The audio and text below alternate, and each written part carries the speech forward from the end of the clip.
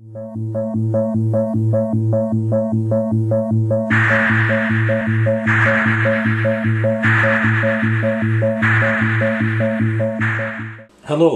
in this episode I'm going to be reviewing a cassette deck. This is a realistic SCP-31 stereo cassette deck. I purchased this brand new back in 1991 and I've had it ever since. It still works like a top. I believe back then I paid about maybe 70 or 80 Canadian dollars for it. And again, it's been a real workhorse for me over the years. The sound quality is surprisingly good. Just to give you a few stats on this, it has one head, it's 2-channel stereo, play only, no recording. The signal to noise ratio is 50 decibels, which I understand is rather decent. The wow and flutter is 0.15%, which I also understand is quite acceptable.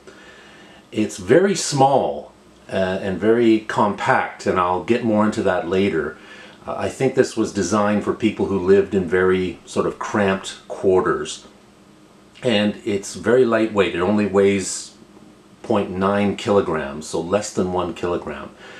Overall, a very surprisingly good, hard-working cassette deck. So again, because this cassette player is so small and so compact, I think that was probably its most winning feature.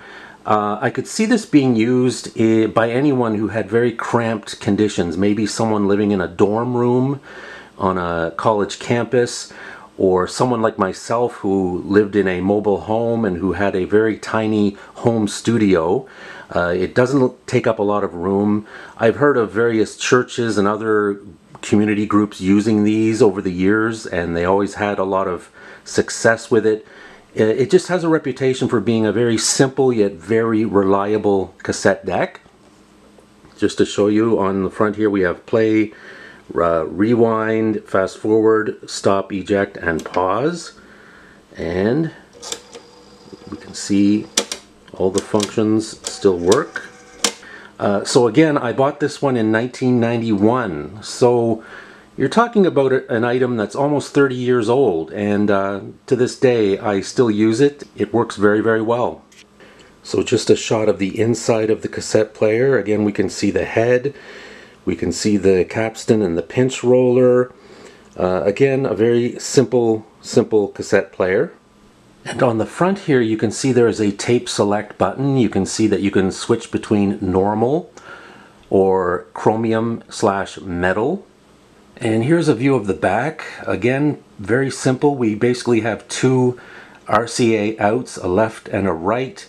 We can see the specifications, 120 volts, 60 hertz, 8 watts. And you can see it says made in China, distributed in Canada by Intertan Canada. Again, I live in Canada, so this one was intended for the Canadian market. As I mentioned earlier, I've always found the realistic SCP-31 to be a real workhorse. No word of a lie, this thing is a tank. Years ago, I used to perform as a live musician, a solo live musician. I didn't have a band working with me, and my technology at the time was quite limited. So I couldn't really do a lot of sequencing, so I used a lot of backing tapes when I would perform live. And believe it or not, I used to have my music on backing cassettes that I would play on this very unit. I never had any trouble with it, always worked perfectly. This thing used to get stored in storage bags, in gear bags. It got pushed around and tossed around a lot. It perfectly withstood all of the rigors and all of the stresses of performing on the road. And to this day it still works great. I still pop in a cassette every so often. I will also mention, as you can see, it says automatic stop. This tape deck only works in one direction and one direction only. I also own an SCP-32, which was basically the big brother of this model. The SCP-32 is very similar to this one, and I do hope to review it in another video. The biggest difference is that it has reverse, the tape is auto reverse, which can be very handy if you want to pop in a cassette and just let it play over and over. So the SCP-32 is auto reverse, but this one is just one direction only. So again, this is a great little cassette deck if you're looking for something really simple, really straightforward.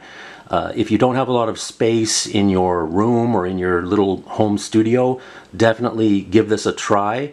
In general, I tend to be a big fan of realistic products. I have a number of realistic products that I've owned for many years. Most of them are at least 30 years old, and pretty much all of them still work perfectly. So I am a fan. Again, I bought this one brand new almost 30 years ago. I believe this deck was first introduced by Radio Shack in 1989, but I bought mine in 1991, and again, I think I paid somewhere around $60 or $70 for it. The SCP-32, which I mentioned a minute ago, I actually found at a Salvation Army used for $3. So I hope you have the same luck as I did, and I hope you can find one of these at a good price. So again, that's the realistic SCP-31, a very simple, very compact cassette deck. If you find one secondhand, definitely pick it up. They are a very reliable, excellent little cassette deck. Thanks for watching, and we'll see you again next time.